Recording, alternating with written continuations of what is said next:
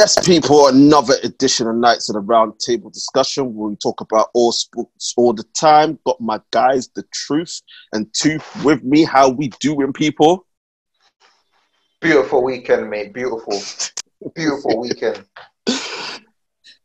As you can hear, The Truth, happy as Larry, mate, after the results. We are going to be talking about the FA Cup. It's the FA Cup review. 2 semi-finals played at Wembley. First semi-final, Arsenal versus Man City. Finished with Arsenal winning 2-0. And the second semi-final was Man United versus Chelsea. And Chelsea won 3-1. But we are going to start off talking about the positive. And that was Arsenal. Arteta against Pep. The Truth, I know you're happy. Talk to me, bro. What were your thoughts on the game? How did you feel? And how do you think it all planned out? I want all those doubters, those Arteta doubters, to stick it away, mate. Those saying that he's there to pick up cones for Pep. Those are saying that we were just going there just to lay out a training program for Man City. No. We were going there to take over, not take part. And we done it, fam. And I know it because I got faith in my boy. Arteta, greatest coach in the world, Mark II, coming soon. Give him the funds. Okay, give him the funds, fam. I want the funds. Let's go out there and build in the squad, bruv. I'll tell you what. After the Liverpool game, I was actually disappointed in the Liverpool game because I don't like us playing like that, to tell the truth. I thought it was a smash and grab. I thought we gave Liverpool too much respect. I'm just not used to us playing in such a horrible manner, you know, letting a team have 77% possession, us only scoring goals of their mistake. So I wasn't really happy.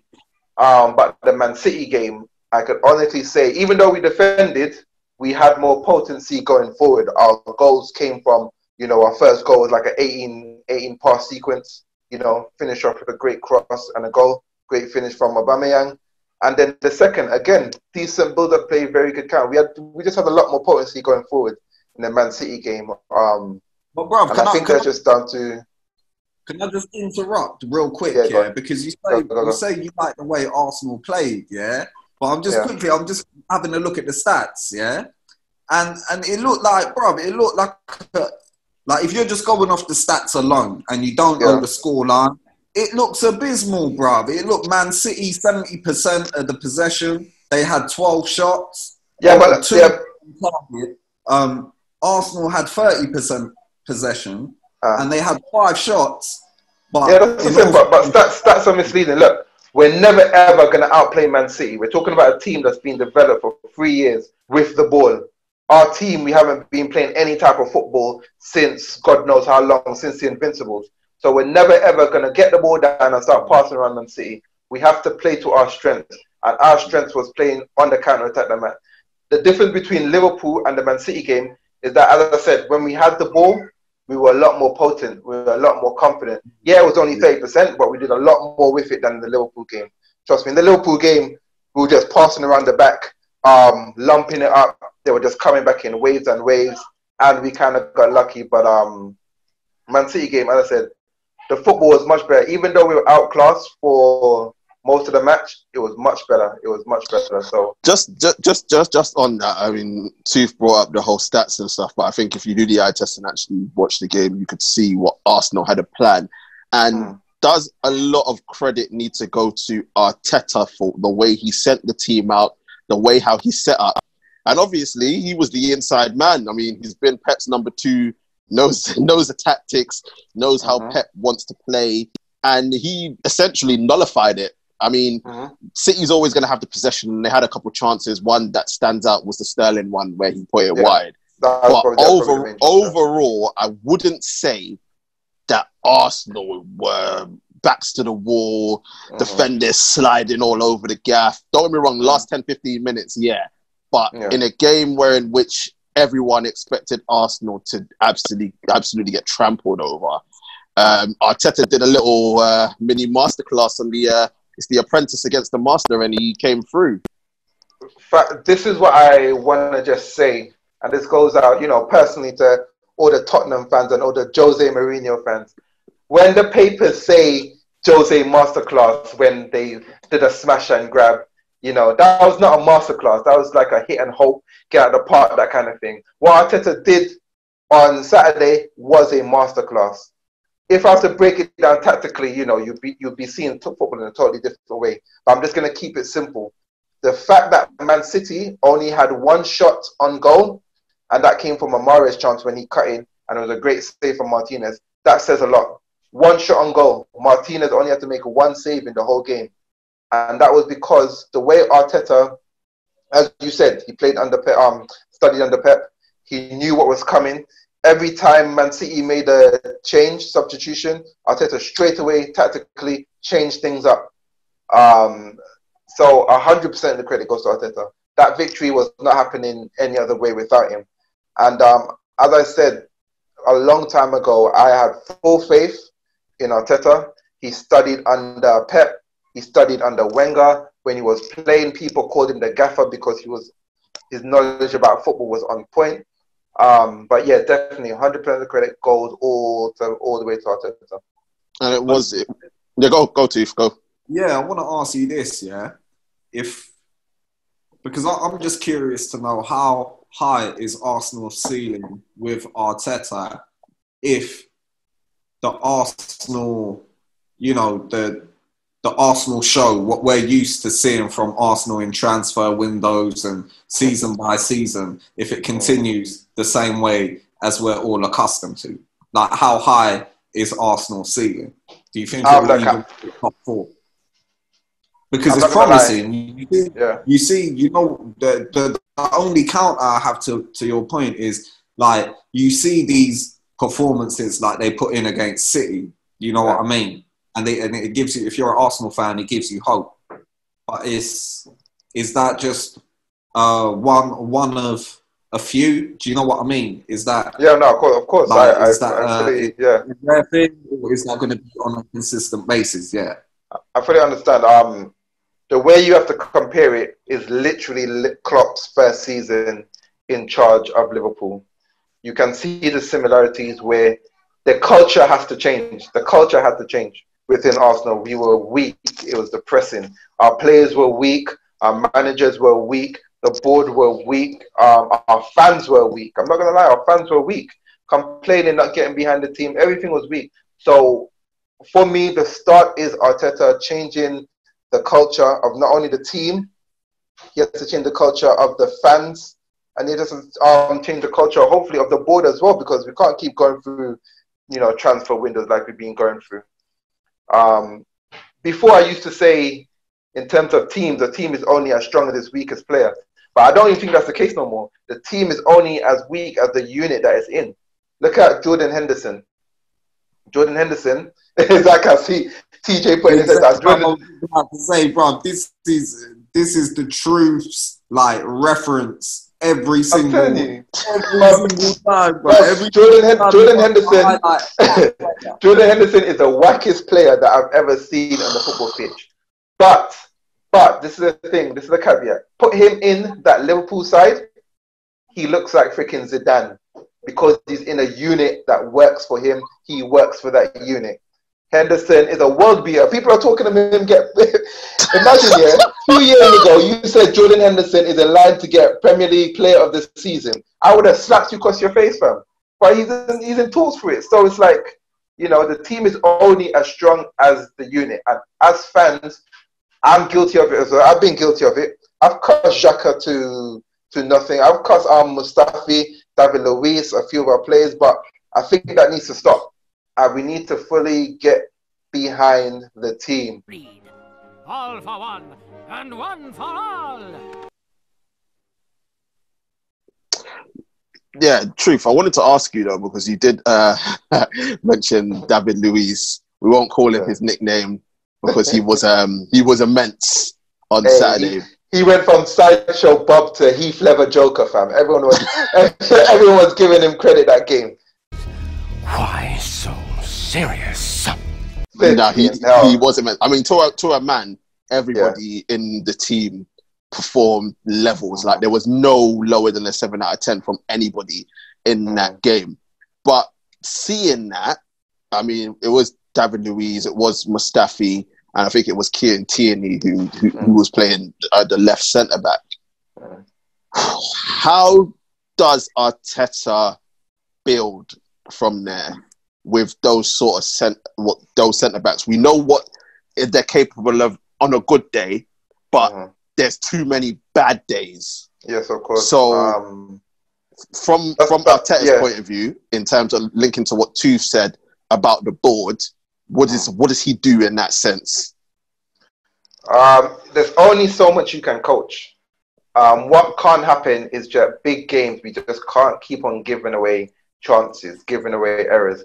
And these players, unfortunately, no matter how many good games they have that bad game in them. You cannot fully coach it out of them. At this point in their career, you can't teach your old dog new tricks. You know, Mustafi's 27, 28. You know, he's already fully grown. I couldn't believe how young he was. Because he didn't play like that. He played like some, you know. But, you know, David Luiz, 33. So you can't really re-coach these guys and get rid of all the errors no more. So the whole point, I think the way he builds in it is by, obviously, we've got Saliba coming in. Mary's got to come back, but we don't know how he's going to come back. Holding, I think, is integral. And we just have to get the young players, and hopefully the older players can, you know, slowly integrate them into the team. And that's the only way, because I don't see we have a long-term future with Mustafi, Luiz. You know, I forgot Socrates is still. Socrates he's benching.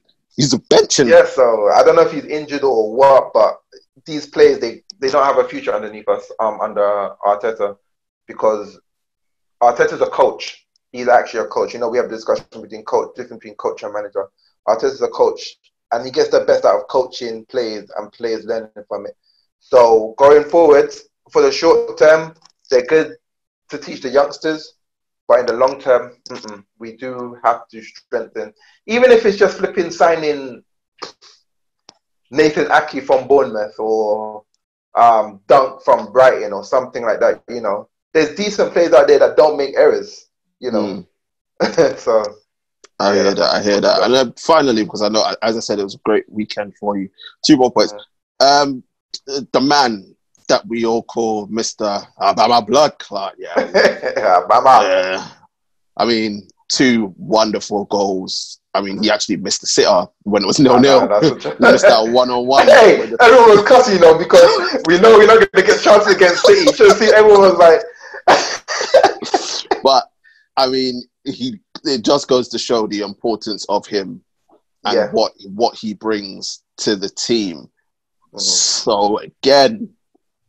And he's a leader because he is in his 30s, so he's got the experience.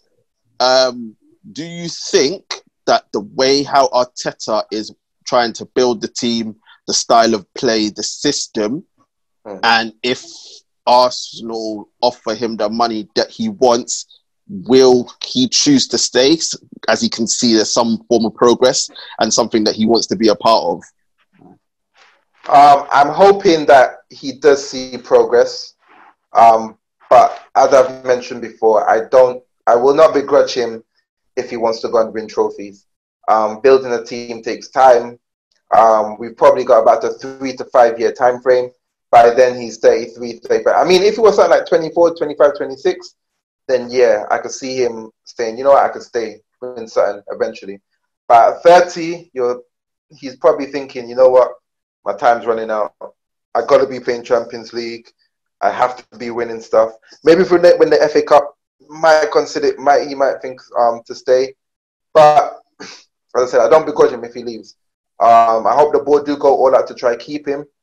But if he leaves, then we just have to start up again. And you know, we're still at the beginning of the building process, so it's not like it'll be a huge loss.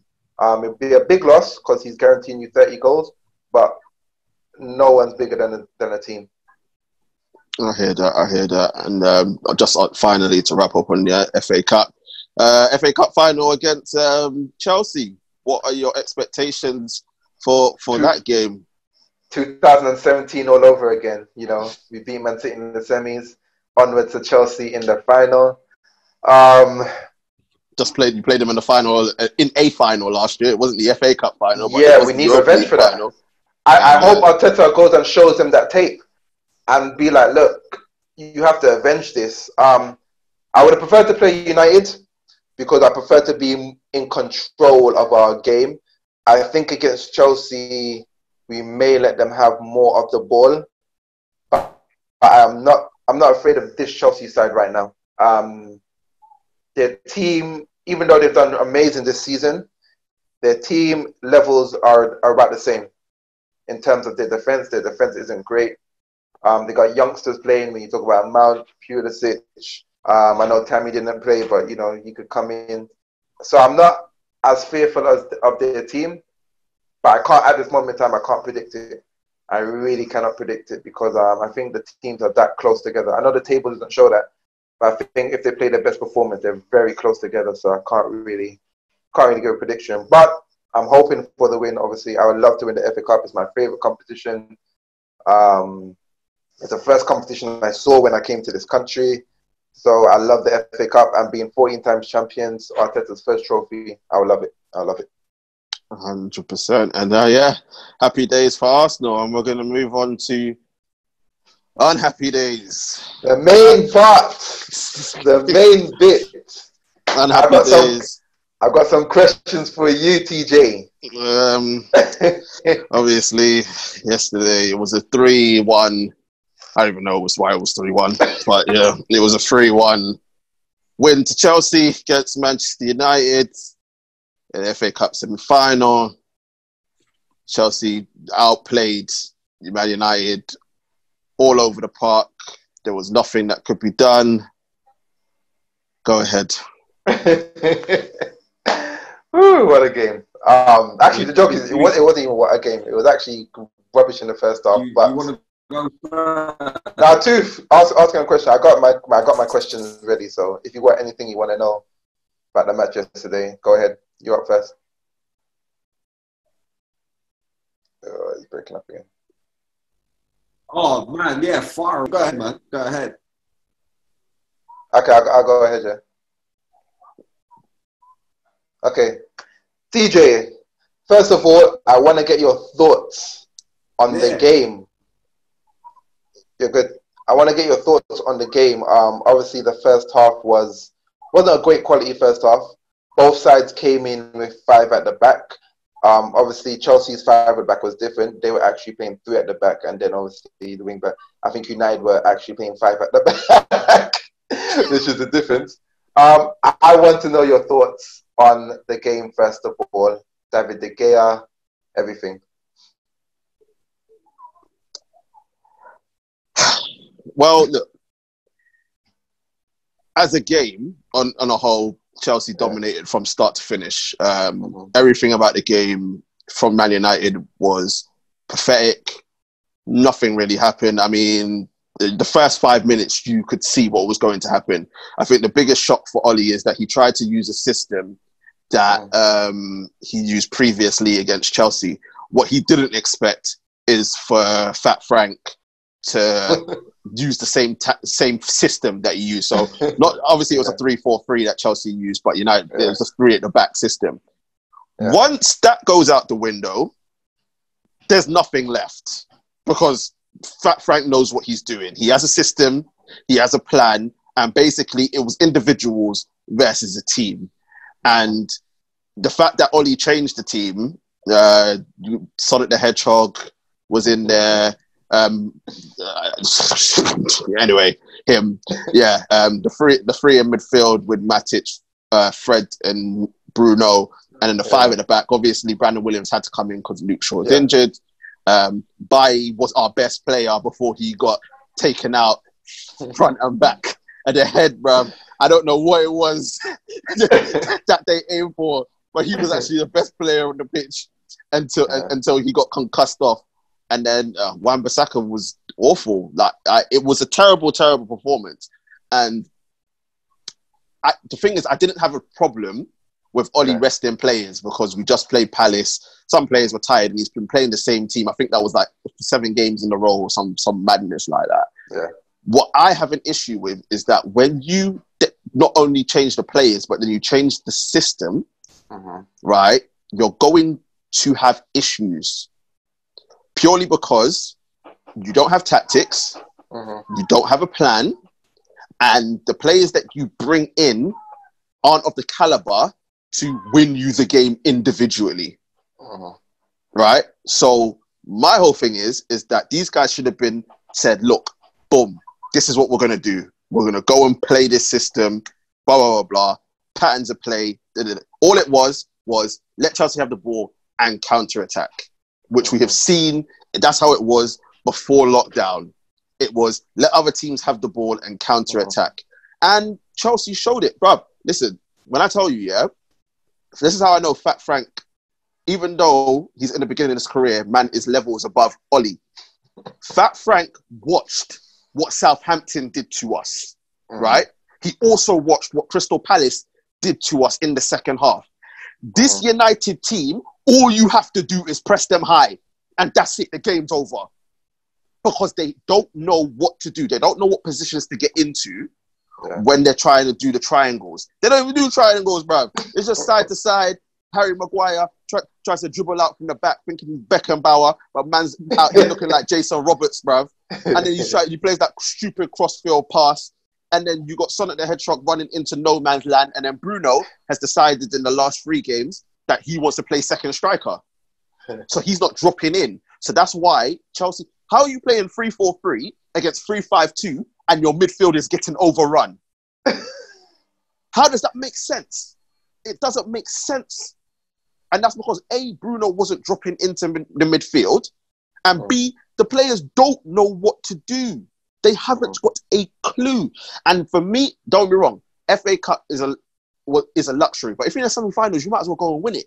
But my whole thing is, it's not even the fact that we lost, it's the way that we lost. It is the way that we lost. And, bro, I said it to you on the last one. De Gea, time's up. I was a big defender of De Gea, and I said he should have the contract, give him the money, because especially after what he did against you lot in, what was it, 17-18? Was it 17-18? The 3-1 at the Emirates. Yeah, especially after that, I was like, give him whatever he wants. When Real Madrid had to come in for him, I was glad the fax machine broke. Like, I was glad the judge on the fax machine worked. But since then, it's like, man, like, all right, cool. I've got my money now. I'm just going to kick back and relax, because I know that I've got this. Ramiro's been here for time, so they're not going to drop me for him. And as far as I'm concerned, I can do whatever I want, and no one's going to do anything about it. And he just looks like he does not care. Does not care. The first one, it was difficult. Like, it's difficult to adjust, but as a goalkeeper, you should save it. But it was at him, and it wasn't moving at that much place. Bro, the second one, nah. Bruv, do you know how you know the goalkeeping was absolutely shocking? Because, bruv, if you look back at the game, look at Mason Mount's face when it goes in. I know. Mason Mount embarrassed, bruv. Was the most surprised person in the world. Yeah, the shot wasn't a great shot. Went in, bruv. It was not a great shot. And again, bro, De Gea hasn't played in the FA Cup since 2018. Since 2018, I think we played Chelsea in the final. He hasn't played since, right? So why did Ramiro get dropped? He hasn't done anything wrong. He's the cup goalkeeper. So why did he get dropped? Oh, listen. As I said, I don't even mind losing. I don't mind losing, but it's the way that you lose. And these guys went out with a whimper, bro. They went out with a whimper. This fridge on toes, bruv. I'm not going to stop calling him it, bruv. It's like Maguire, by the way, fans. Maguire. Fridge on toes, bruv. Like, don't be wrong. Like, I think it was the concussion. With Eric Bailly that messed him up. Because, bro, when he was dribbling, and I don't even like Harry Maguire dribbling with the ball anyway, but when he was dribbling, man looked like he was on ecstasy, bruv. He didn't know what was going on. Like, shocking. Like, the own goal. Don't get me wrong, there's nothing you could do about it. I know a lot of people try to blame De Gea for the third one. Bruv, it's too close. There's nothing you can do about it. But, bruv, everyone was atrocious. Wan-Bissaka, we can see why he doesn't go forward. And I'm a big Wan-Bissaka fan, but in the summer, he's got to... Well, we're not going to have a summer because of the season, but he's got to work on his technique and going forward, because he don't need to work in defending. He don't need to work on it because he's got it. But I think the main things out of that game for me, because I know I've gone on for time, the main things that in that game for me were There was no steps. Chelsea showed everything that United lack in terms of strength in depth, right? And having a coach, right? Because Frank sat them down and said, okay, we're going to high press. We're going to move that ball sharp, sharp, sharp. And what he also did is he said, I think it was either Jorginho or Kovacic. Every time Bruno got the ball, there was someone on him, so he could not play. So they knew what to do. They knew what they were doing, and they were like, yeah, push the wing back, the wing backs high, and bruv, it was like Usman versus Masvidal, bruv. We're just going to smother them. We're literally just going to smother them and keep them penned in. And the thing is, you can't go long because initially it was Rashford and Dan James up front. Then you got Tony. Now, Tony can hold up the ball, but, bruv, he's not a Gallo, bruv. He's not a Gallo, he's not Giroud. Giroud, bruv, when I tell you Giroud had Maguire in his back pocket, bruv. Like, Maguire was like that £5 note in Giroud's back pocket because he was, bruv, Giroud just showed levels. And my whole thing is that when you look at the fridge on toes and you look at Lindelof, you would think he would sit on Lindelof. Bruv, man said, who? This guy. This slabhead, bruv. This 80 million pound fraud, bruv. This 80 million pound fraud, bruv. He's like, hold this. Bruv, remember the backing in, everything, muscle. He's like, what? Muscle? What you think because you're big? You think because you're big and you got a big head? Drew told him, hold that. And then man got out. No. To be fair, it wasn't Maguire on the first goal. It was Lindelof that got outpaced across the front post. But it was Lindelof. It was Lindelof that got outpaced on the front post. But I'm just like, come on, man. Like there was so much that went wrong yesterday. But for me, the bigger picture is this goes to show what I've been saying from time. The guy is not a coach. He should, bruv, if Oli could be a number 2, I'd have him as a number 2 because him there hugging players, spudding them, happy days, like, I got my arm around you, that stuff. That's what a number 2 does, innit? Yeah. My number 1, I want you putting cones out and saying this is the system or the style of play that we are going to do. Or if Ollie's going to be that number 1, he needs to get a number 2 that actually knows what he's doing. It's as simple as that, bro. But yeah, ask more questions because like I think I went on for like 15 minutes. No, it was good. I loved it. Like it's an honest thing because I'll tell you what my thoughts are in terms of recently. I think the last 3 games is where United have been slowly teams are finding out how to play, and it happens because when Fernandes came, United became a bit more attacking. He definitely did compared to when he wasn't there. So teams now have to respond to United because they were used to United sitting back, hitting counter-attack. Every team, you're playing flipping Watford, counter-attacking Watford. You're playing flipping Norwich, you're trying to counter-attack Norwich. But when they got Fernandes, you guys played a bit more attacking because you got a player with a bit more guile. So teams are just trying to figure it out. So the last 3 games that I saw against Southampton, even against Villa before the contentious penalty, and obviously against Palace, teams have started to press United a bit high up the pitch. They've started to man-mark Fernandes, just like they did against last year with Chelsea and Jorginho, taking a main man out of the line. And it's really impacted, especially when you got a coach like Oli, who's got, as you said, no tactics. 1 second.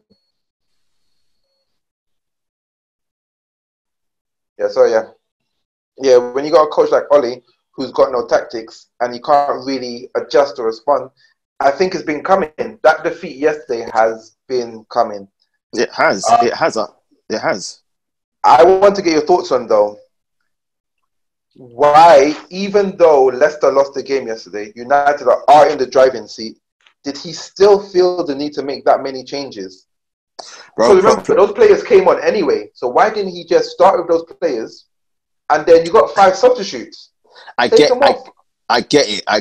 Don't get me wrong, because if you look at, especially away at Palace, there's 2 players that I saw that were tired, and one of them started yesterday. Wan-Bissaka is tired. He's tired, right? And Pogba was another one that was tired. So I can understand why he wanted to rotate, because I think the focus is on top 4. It's not on the FA Cup. Do you know what I mean? So I can understand it. But my whole thing is that because of the lack of depth that we have in the team, this is one where in which I kind of feel sorry for him, but I'm going to destroy him at the same time, because he can't afford to drop players because the lack of depth, they're not good enough for him to do anything. But at the same time, bro, I think that midfield of Fred, Matic and Fernandes, bro, look at Liverpool when they have Henderson, Wijnaldum and Fabinho, bruv. If you're looking just at ability alone, there's not much difference between the two midfields. And it's down to system and tactics. And the thing is, Liverpool's midfield know what they need to do, right? And they can bring in Naby Keita, and there's Naby Keita actually makes a better midfield, right? And they know what to do. And the Ox as well. Everyone knows their role and what to do in that system and where to move and tactics and whatnot, blah, blah. How many times have we watched games and see Jordan Henderson playing in centre midfield, but then appear on the right-hand side so that Salah can move in? Because they all know what to do. It's been well drilled. Man has been here for 2 years and you still haven't seen no triangles. No triangles. No triangles, no squares, no hexagons, no octagons, no nothing, bruv. The only octagon that you can see at Old Trafford in any sport is in UFC, bruv, because Ollie don't know what he's doing. You know what I mean? And, bruv, it's frustrating. It is frustrating because as a United fan, you have to accept the fact that the board ain't going to get rid of him. Yeah. Which is why I don't even get upset anymore. I don't even get upset anymore because I know as long as this man is there, we're never going to get to levels. And I know everyone will say, oh, but previously under Jose and under Louis van Gaal and blah, blah, blah. Bro, I looked at the table earlier, right? Yeah. If we win both our games, that's 68 points, right? I think last season we finished on 66. In the last 3 seasons, 68 points makes you finish 6 in the last 3 seasons. Crazy, right? So there's no improvement, right? It's only the fact that the league has gotten worse. I think last season, if you finish on 68, I think the gap was 5 points. Season before was 8, and the season before was like 7 from the top 4 or something like that. So there's been no improvement. It's just that the league, that certain teams have gotten worse.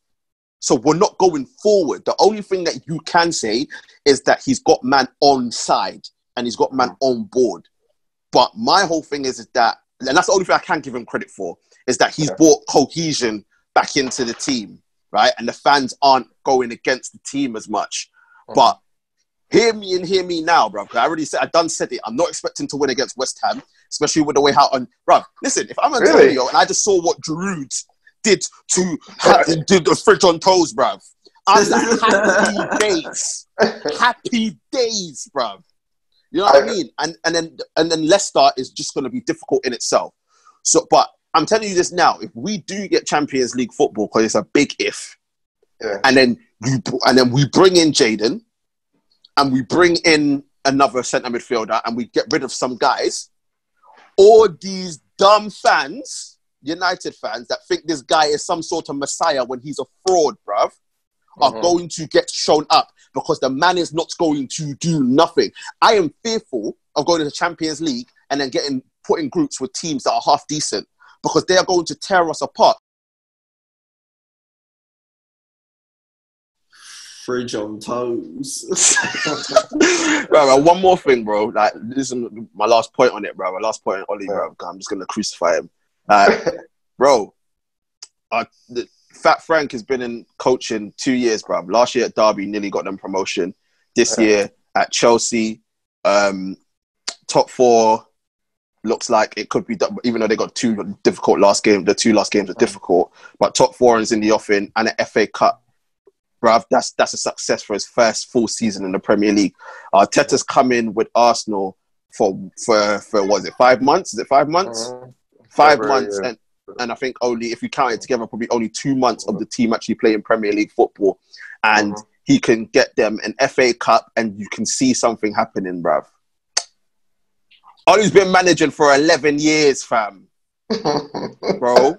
And the fact of the matter is, from these 2 managers combined have 2.5 years of coaching and being a manager between them, and you can still see style of play, you can see systems, and they're on their way of trying to win a trophy, right?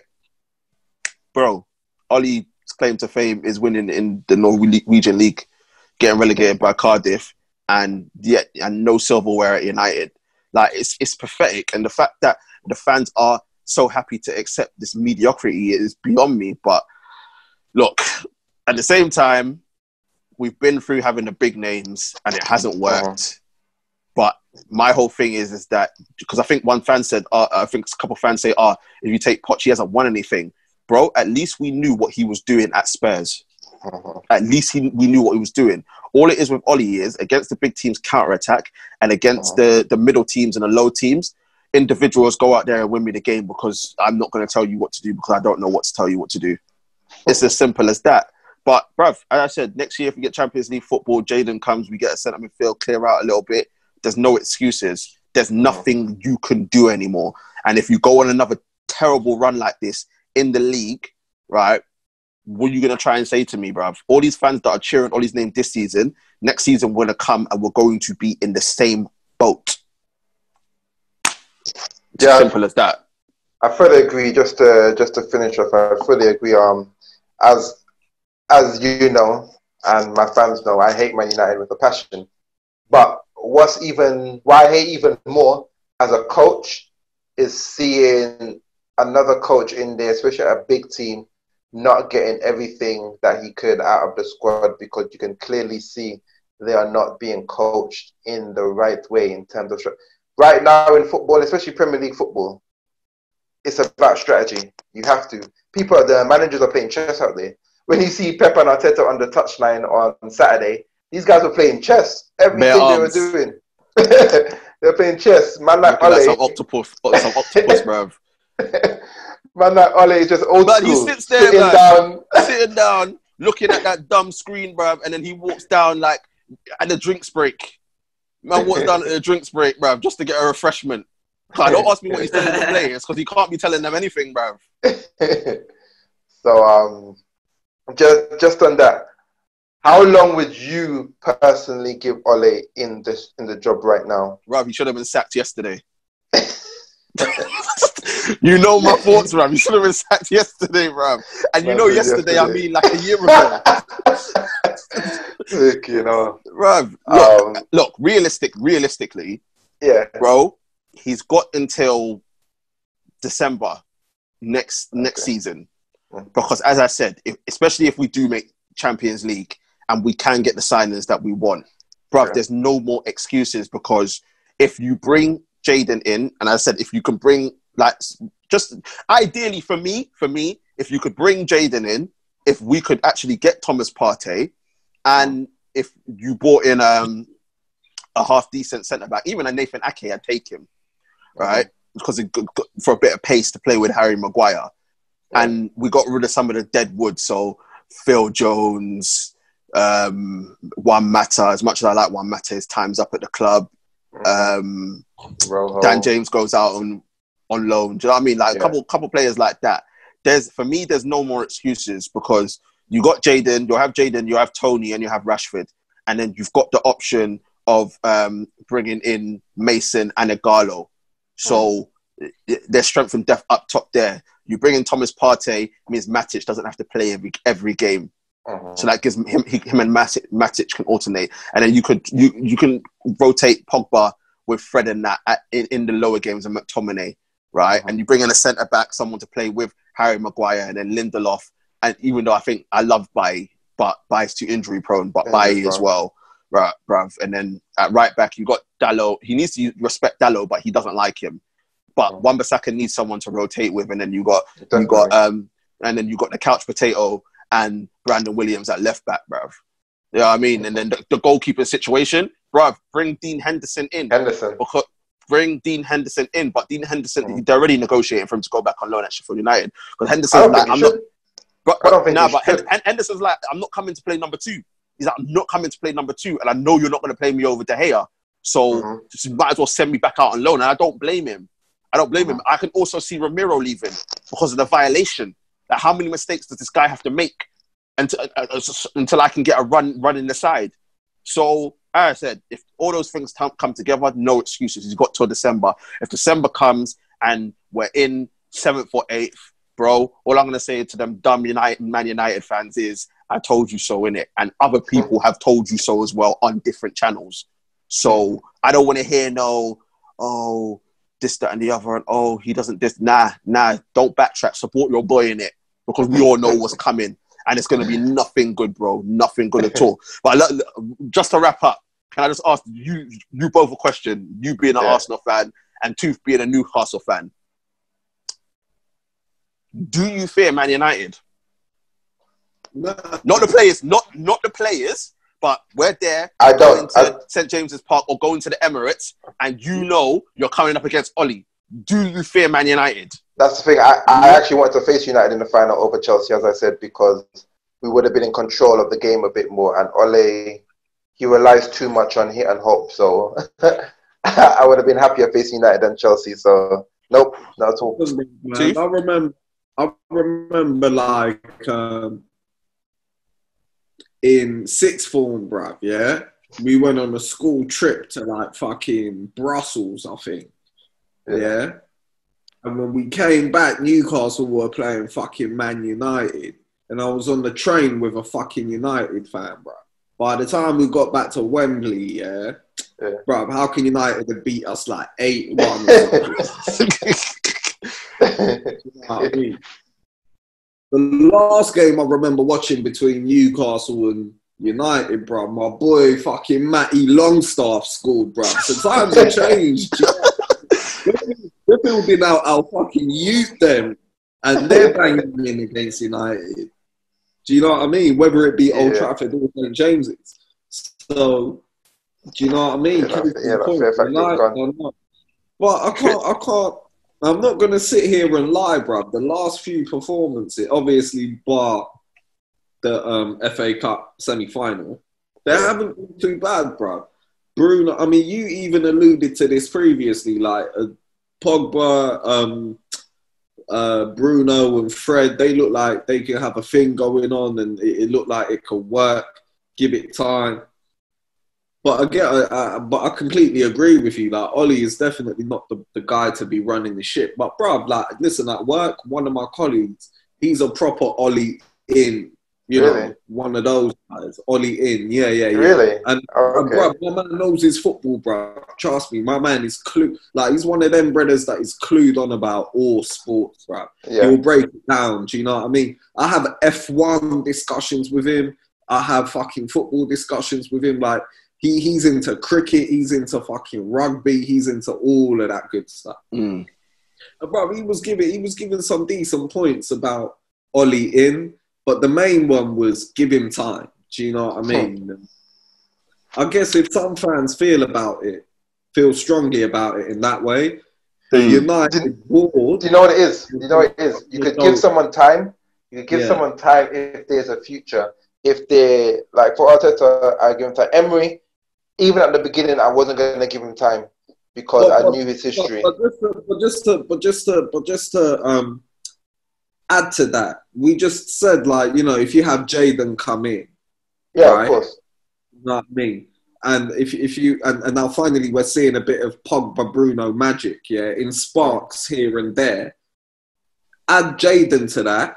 If Martial and Rashford hit form, and then obviously Greenwood and James and those guys, if they can step it up next season, then you could be on the cusp of, you know, being like Ollie out to all of a sudden riding Ollie's nuts. Nah, bruv. Never that, bruv. Never that, bruv. Truth. Listen, I'm a realistic guy. The reason why a man like Klopp got time, right, at Liverpool is because they could see what he was trying to do. That's my issue. If I could see what Ollie was trying to do and he was building something in terms of style of play and tactics, then 100% I'd back him and be behind him. But I can't see that. And the thing is that... TJ, do you think when Jadon Sancho comes in, from being schooled at Man City and Borussia Dortmund with all that knowledge of tactics and, you know, high football IQ, and then he comes in at United's Ollie and Ollie's just like, we're going to for a coffee. Right, Jadon's going to be like, so hold on, okay, so this is your tactics. You just want me to go out there and do what I want. Bro, I'm just gonna go out there and do what I want, bruv. After he's been working at Dortmund and they're all, bruv, they're doing cutting shapes, all sorts of shapes of Dortmund, parallelograms and all sorts. and this guy's gonna come in and he's gonna be like, oh, so you just basically want me to do what I want? All right then. Like, it don't make no sense. Like, even coming out of the Man City Academy, even when he was there, Pep had started doing his thing, so he was under that, and he's come up through this. And German football, we all know what German football is about, and how they produce so much youth abroad and in their own country. And then you're gonna come to Man United, and man's just gonna be like, all right, cool, do what you want to do, just win me the game. And that's the whole thing. Like, with Klopp, you could see what he was doing, and it was a team game. Ollie's actually sending people out there and it being individuals. So don't be wrong, the better individuals you have, the more chances you have of winning. Like, don't get me wrong, but there's only so far that can get you in this era. As we've alluded to, the era of individuals is nearly dead now. As we can see Messi at Barcelona, even though he wasn't really individual, but we know what we're talking about. And CR7 even struggling at Juventus. Like, the era of individuals is over now. It's all about team football and making £50 million players into £150 million players and £30 million players into £80 million players. That is what it is now. And the only way you can do that is through proper systems and proper tactics, because that's what football's become. So, but we'll see what happens. Holly's here to say. But yeah, bro, to answer your question, Rav, he's got till December. And then I know for a fact that if we're in the same position we were in December this season, next season as we were last season, bruv, you'll still get United fans still saying Ollie in, bruv. We can be 17th and you got stupid United fans still saying Ollie in, bruv. But the ones that have a little bit of common sense will be like, the ones that are in the middle are like, oh, I need to support the manager, but I'm not sure. They'll turn. Yeah. They will turn. It's as simple as that, because there's no progress. Bring in Poch, bruv, before he goes to Juve. Before he goes to Juve, because Sarri's messing us up there as well, bruv. We won't get into that. Just to go into the next point, I believe United will just about scrape fourth. I think Leicester's season is over. I think you guys will at least get a point at West Ham. So I think you guys will scrape fourth. As you alluded to, going in the Champions League isn't all that it may crack up to be. You will go into there facing better teams. You may be showed up. So that's a thought. Which goes into our next topic, which is the champion. Actually, no. It goes into another topic, actually. Just before we go, just go into the next topic, is that would you, considering he just came up today and said he doesn't know where his future lies, take the man, the legend, Zinedine Zidane at United? We're talking about a guy that has won, he's the, I think, third or second most successful manager in Real Madrid history. And I'm not talking about no other club. I'm not talking about Arsenal, Chelsea, club with just these recent history. I'm talking about Real Madrid, the top of the top when it comes to winning. Can I just jump in? Yeah, you know why he's not going to go to United, bro? It's very simple. Right. It's because he's coming to Newcastle, bro. That's Hey, maybe. Bruv, if you lot can pull that off, yeah, bruv, I'll shake them shakes hands myself, bruv. I'll be like, Newcastle are back. Would you take the legend that is Zidane at United? Bro, everyone, like, you don't know my thoughts on Zidane, innit? Like, I respect what he has won. You cannot deny what the man has won, especially, I think, the second Champions League, like that was like he put the work in with the team and did it that way. But as for the first, they should have never won the first. They should have never won the third. And La Liga, Barca threw it away. I don't believe Real Madrid won it. And for me, it's a case of I haven't seen Zidane this season in La Liga to comment, but I heard they were absolutely awful in the beginning. And the previous Champions League wins I put down to the likes of Sergio Ramos, Luka Modric being in their prime. And then when you have CR7, you're always going to have a chance. So I put Zidane in kind of mode of Ollie, bruv. What? Bro, what are you talking about, man? I don't think there's any tactics there whatsoever. It's hold on, wait, let me finish. Because I'm not. Hold on. Put Zidane in the same fucking category. No, Bruv, hold on. Listen, so in that sense, but don't get me wrong, I know Zidane has a footballing brain, and I believe that the guys underneath him, the coaches, are the ones doing the drills and stuff. But especially that first and third Champions League win, bro, if Atletico doesn't throw the game away, and I think, what was it in the third one? What happened? I can't remember what happened in the third Champions League win. And I'd have to... The third one was a penalty shootout. The first one is when, I think... They scored in the last minute in the first one. Yeah, last minute, and then they won in and then Gareth Bale won it in extra time. But the third one, I can't remember what happened. Penalty shootout. Ramos scored an equalizer. Was it equalizer or he scored from ahead? I can't remember. But it was 1-1, then it went to penalties. Yeah. Ramos scored. I think it was the winner. No, not the winner. Not the third one was a penalties. Oh, okay. Yeah. So I said, I put the rematch was on penalty. Yeah. The rematch was penalties. Yeah. Listen, I've got to jump in here, because I've got to rebuttal a lot of that shit. Oh no, wait. Let me finish. I haven't finished. But so I think he's got the coaches underneath him are obviously doing a good job. But bro, even this last one, as I said, like Barcelona, because all the problems that they've got, we can't even touch on that right now. But they threw it away. Real Madrid didn't win it. They just took advantage of a very, very bad situation at Barcelona. Basically, Barcelona's worse than theirs. And they took advantage of that. Do you know what I mean? So would I take Zidane over Oli? Of course I would, because Oli's dog. Oli's absolute garbage. And I think the reference, all right, fair enough. The reference between Oli and Zidane is purely based on, I don't think they're master tacticians. It's not a case of they're on any sort of levels. Let me just put that in there before Tooth tries to bite my head off. I'm not saying they're on any levels, but from what I've seen, like in terms tactically wise, I don't see a lot. But one thing that he has done is he's galvanized the players, got them together, and got them playing very, very well. And if he's got the coaches underneath him to do it, then that's why that system works and why Ollie's doesn't. That's what I'm saying. But would I take him 100% over Ollie? I would. Listen, I mean, bruv, his trophy collection alone puts him over Ollie already, bruv. And obviously, man's like up there, top 10 of all time as well, bruv. So, you know. First thing I have to address, bruv, is that you fucking said, I'm happy you backtracked on this, bro, at the end. But you fucking said Zidane and Ole are in the same mode. Like, bro, I need to know what you're taking, bro. Whatever medication you're on, bro, throw it my way, bro. You know what I mean? That shit is strong.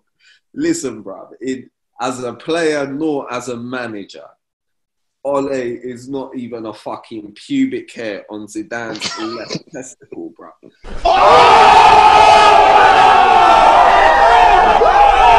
Do you know what I mean? Zidane has achieved everything there is as a player and as a manager. I don't doubt that. Now, I mean, like, it's there. Do you know what I mean? His honours are there to see. And obviously, I'm taking the piss. I obviously know you don't think Ollie is, like, as a player or as a manager, no chance. Is even in the same breath as Zidane, of course, but still. As far as Zidane goes, so if we're talking about Zidane in terms of what he's achieved, bruv, I mean, we can get nitpicky and say a lot of things. We can say Zidane got very fortunate with the squad he inherited. We can say Zidane got very fortunate by having ungodly player in his wings, and we can say Madrid got very fortunate with decisions. You know, they didn't have VAR at the time and all of that refereeing nonsense. And, let's not get into that today. Yeah, no, we won't. But, you know, we can say all these. We can throw all these darts out there. But none of them will stick, because at the end of the day, like, even with all of those advantages, he still pulled off probably the best, if not the best, run in Champions League. The hardest tournament there is ever. Period. 3 in a row. Smash. Did they not win? Did they not win 5 in a row? No, 3. They won 1 under Ancelotti. Next season, I think. No, years ago. Like the Disscussionzz. Oh, the European Cup? No. Madrid was the first to win. No, that's it. Didn't they win like 5 in a row or something, like some madness like that? Yeah, Real Madrid. Probably. Like in the. I don't think it's the European Cup.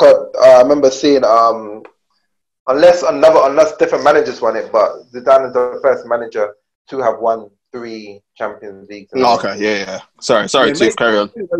Back to my point. So yeah, maybe not 3 in a row, but you know, he definitely smashed the record in terms of the number of Champions League won, and that as a rookie. You know, we've got managers that have been doing this shit for years and that haven't even got close to that. Do you know what I mean? And we can go through we could pull up names like Ancelotti's and Johan Cruyff. Hey, Ancelotti's a 3-time winner as well, yeah. Yeah, bro. I mean, we could go in deep, but the point is, he done it. Do you know what I mean? He done it better than Pep. He done it better than Mourinho. He done it better than Sir Alex Ferguson. He done it better than fucking all of them. Johan Cruyff. He done it better than, you name the manager. He's still done it better than, and he done it all while learning on the job as a rookie, like within the inception of his career. Now, this is the thing. People say how easy he had it, but you have to look at actually how difficult he really had it. Like I said, this was his first job, yeah? He wasn't primed or groomed to take the position.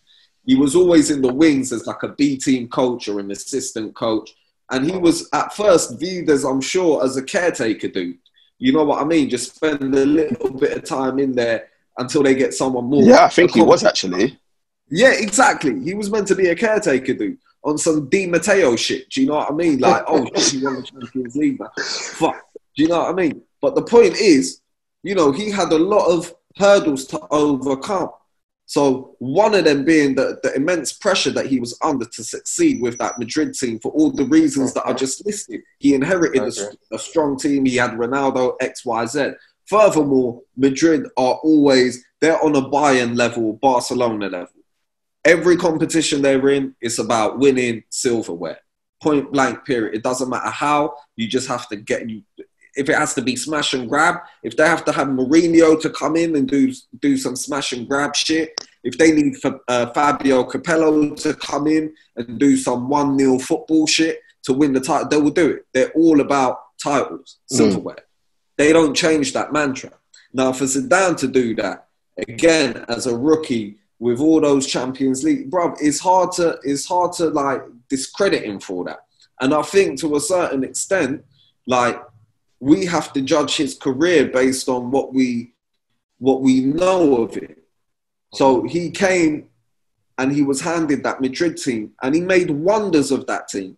Do you know what I mean? It's almost, basically what I'm trying to say and make a comparison to is Pep Guardiola. People always say, oh, he came in, he had fortune, this, that, and the other. But no, it still took an element of hard work, experimenting, making shit work in order to hit those heights. Now, personally, the reason why I think those two were so successful, Pep and Zidane, was both of them came through the ranks at Madrid, right? They both were to some extent, especially referring to Guardiola during his playing career, were superstars. We all know Zidane was just a megastar. Do you know what I mean? So they understand the fabric of the club. They also understand the history, the expectations of the club, but also they have been in those big boots. Do you know what I mean? Where they're competing for titles and, in Zidane's case, World Cups and Ballon d'Ors. Do you know what I mean? So for them, when they come across a team that's littered with fucking FIFA 11 players, do you know what I mean? Like from Toni Kroos to you, like superstars. It's easier for them. It might be easier for them to get the best out of those players than certain other coaches. True. And yeah. True. Yeah, what would you say about TJ's point on his coaching though? As I said, I think his trophies are unrivaled. It's there. But what would you say about his point on his coaching? I was literally, and that's exactly what I was going to touch upon. But I think to just give you a short answer to that is basically what he achieved this season. He won the league after coming back from a hiatus. Do you know what I mean? He went away, came back. He more or less inherited the same team in terms of the core team, and he still won the league. Now, I know Barca threw it away, bro. And you know me, boys. I'm a Barca fan. Do you know what I mean? I'm Barca through and through. But I have to give credit where credit is due in terms of Zidane and looking at it impartially. Is that, bro? Barca had a strong lead at the beginning of the season. They were more or less going to win the league, and they just basically threw it away. However, we have to look at Madrid at the beginning of the season. They were in a rut as well. They were stinking. They were totally cack. And that's what I mean. A manager like that, knowing the fabric of the club, knowing how to talk to players, being a superstar himself, being in those positions where, you know, you're meant to be challenging, but you're actually trying to fucking just barely keep it in the top four. He's been there himself. So that's why he can get the best out of those players. And by him coming back and exceeding all expectations and winning the fucking league, bro, I think that's just, for me, just proven he is the real deal. Don't get me wrong. I'm not saying he can go to somewhere like fucking Bayern Munich and make it work. I was just about to say that. Maybe he can. I'm not saying, I'm definitely not saying he can go to fucking Scunthorpe United and build a fucking team up, like, you know, from the ground up. I'm not saying that, but I'm saying for what he has achieved with the cards that he was dealt, he smashed it. Truth, what do you think? I'm somewhere in the middle of both of you. I'm not gonna lie.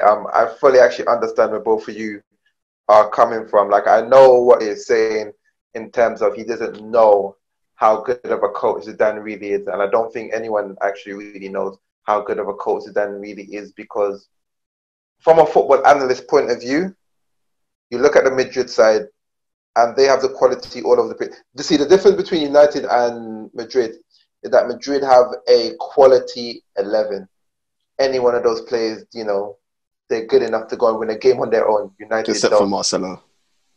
Hey, I'll tell you what, I was a Marcelo hater, but he's a baller, you know. He can ball. Nah, he bro. can ball.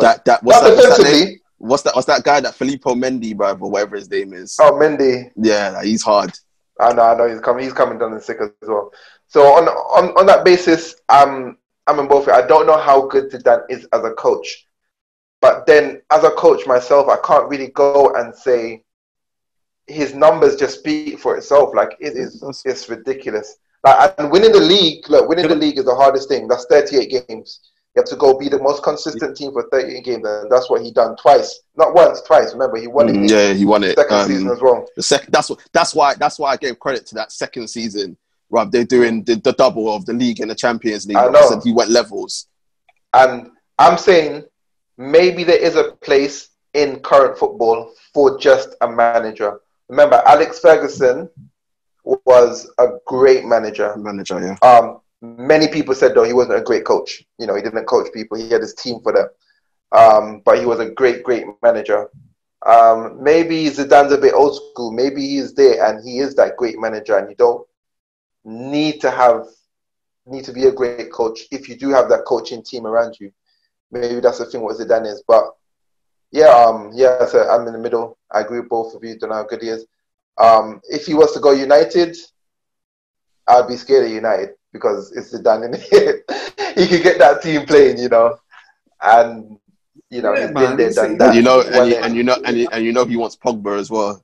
Exactly, you know, he wants Pogba. Yeah. Well, bro, listen, this is what I just wanted to add as well. We have to bear in mind here. This is how, again, just maybe a few points just to reiterate how good of a season he had when he came into the Madrid job. Yeah, bro, Madrid had spent a fortune on getting Luka Jovic and Eden Hazard. Oh yeah, yeah, and they were trying to actually at the time, like they were seriously trying to get Kylian in and Kylian Mbappe in as well. He will end up there. Yeah, exactly, and Paul Pogba as well. They were seriously trying to get Pogba in as well. Now they didn't get the latter of the two, but they did get Jovic and Hazard, and both of them were tremendously like falling short of expectations. Well, Do you know what I mean? And then by the time Zidane had got in there, he had kind of like found the balance between playing the veterans that were there while he was there at his first team, so the core players, as well as some of the new signings and some of the academy players that had come through and broken into the first team. Now, if you look at the stats, it's almost like a perfect harmony in terms of rotation. It's almost like one game Marcelo played and then one game Mendy played. And that was like the whole squad. Do you know what I mean? Like he kept rotating the squad. And then also at the same time, he got the best out of some of these players that were considered past their prime. So like he got the best season out of Benzema. And he got the best season out of, I forgot there was someone else as well. I think Madrid, Ramos, Varane. Yeah, Ramos. Yeah, I don't rate Ramos at all, but he's getting the best out of him. I'm not a Ramos fan. And that's what I mean. And like he answered the question that was on everyone's mind, which was, can that Madrid team survive without a Ronaldo? And then especially certain players like Benzema. Like now that Ronaldo's gone, can he sort of carry the weight of fulfilling the attacking duties that were left behind by Ronaldo and getting all those goals? And he did. He smashed it this season. I think he was Madrid's top goal scorer. And that's what I mean. A coach like Zidane can do that. Maybe it has to be in specific settings. Like it might, like I said earlier, it might just only work at Madrid. You know what I mean? But I do believe he does have a tactical mind about him. We have to bear in mind, as a footballer, bruv, this guy was a fucking genius. He was a fucking, like, let's not even fuck around. The guy was a genius. So we can't be like expecting, oh, now that he's gone into management, he's on some Steve Bruce flex, bruv. Just kick and rush. Do you know what I mean? Like, we can't be expecting that. I have a bit more faith in his management skills because I know as a player he was a fucking. I tell you what, we'll have to see, because I would love him to go to another job where he doesn't have these players and see what he does. Because the jury's out there. The jury's out there for me. For me, he's not a Pep. I don't see him tactically organising his team. But on the other hand, as I said, trophy cabinet speaks for himself. But that's where the difference between both of them lies, because Pep came up through La Masia, right? Yeah. So they have that structure and that history embedded in the club's like youth academies all the way up until the first team. Whereas in Madrid, it's the Galacticos culture. Their whole history is based off buying the best players. This goes all the way back to Di Stefano. Do you know what I mean? They always lured the best player, and that's what Zidane is. He is. Yeah. He's not a youth academy Madrid player. He never was. He was a superstar that was brought in, and that's why, again, their careers are so similar in the sense that they were both gifted superstar teams. The way I like to look at it is like, bruv, just imagine if a kid that's born into a very wealthy family and that child ends up going to the best private school there is, and then best private high school, and then ends up going to Oxford, and then ends up becoming like a really fucking, like, do you know what I mean? Whatever. Yeah. We can't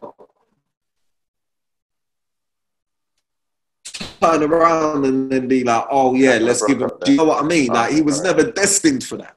Whereas other managers just came up through the ranks. Do you know what I mean? They had to do that 9-to-5 shift. They had to bust their ass and go, like, you know, work overtime and get a second job and then quit that job and then get fired from another job. And then, do you know what I mean? And then eventually make it work.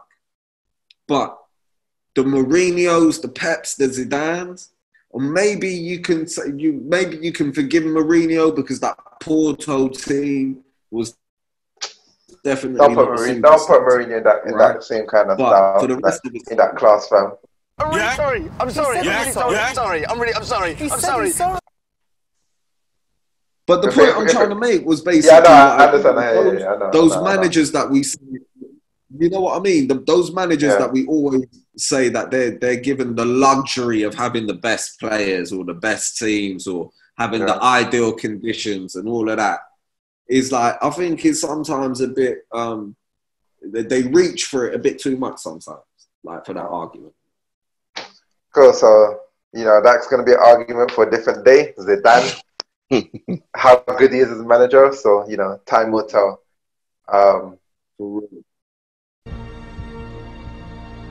So when the time comes. Yes, indeed. It is a conversation for a different day. And as the seasons go on, we will find out whether or not Zidane is that guy or he's just been lucky with the cards that he's been dealt. But yes, that is it for us for now. Thank you to my guys, The Truth and Tooth. Another good episode. Tune in next week for the end of the Premier League. We will see where everybody ends up. And don't forget, we still got the FA Cup final. We've still got the UFC. The NBA is coming back. We've got plenty more content to put out.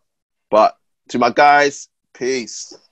Hey, listen. Stay tuned, guys. Stay tuned. You forgot the most important thing, bruv. What's that? Bruv? Your boy Dillian White versus Dillian Wright. Can't wait. Garden, bruv. Yes, bruv. We got boxing as well, bruv. Peace out. Peace out. Peace.